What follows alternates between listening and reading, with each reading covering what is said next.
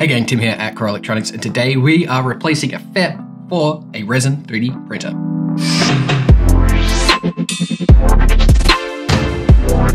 After creating with a Resin 3D printer for some time, you're going to need to replace the original FEP release film.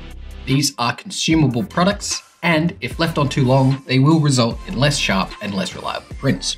If your FEP has a hole or too many scratches so it's hard to see through, or flexes more than 10 millimeters up and down, it's time to change it. My FEP here is a perfect example of an old FEP. It has 2 puncture holes and a bunch of scratches. A good FEP is one that is clean, devoid of most scratches, and taut. So taut that you can lightly tap on it and it's going to sound like a drum.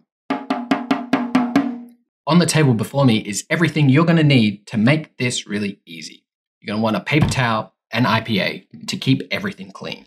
You're going to want gloves to keep your hands safe. You're going to want a 4mm Allen key. You're going to want some cardboard, scissors, and a new FEP sheet.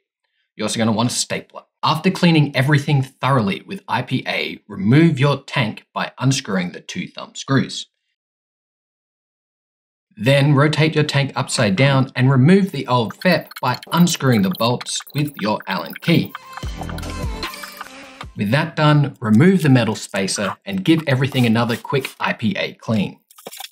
We can now grab our new FEP. Very importantly, a new FEP often has a transparent protective covering on both sides that can be very hard to see. Make sure to peel these protective coverings off. Now, to make the installation process easier, I use a piece of cardboard with a hole the size of the printer's tank cut out into the middle of it. The cardboard prevents the FEP from slipping and helps maintain even tautness. Make sure to square the FEP to the hole in the cardboard and then staple it multiple times to secure them both together.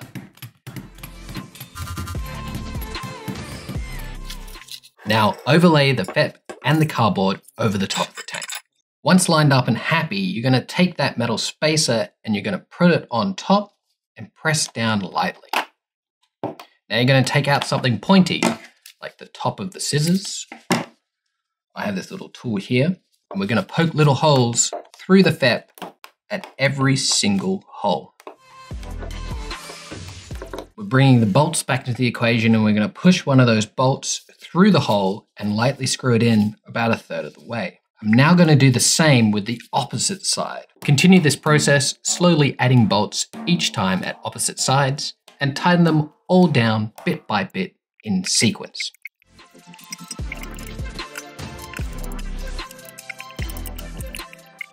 At a certain point, the cardboard is going to stop being useful as the FEP becomes more and more taut. When this happens, just remove the cardboard by undoing the staples. Continue screwing all the bolts down until they're fully tightened.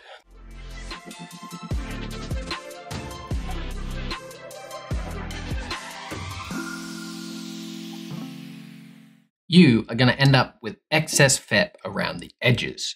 Carefully remove it using scissors or a razor blade. Please be careful and always cut away from your body. Having completed this process, your tank looks good as new. Make sure everything is clean and reinstall it to your resin printer.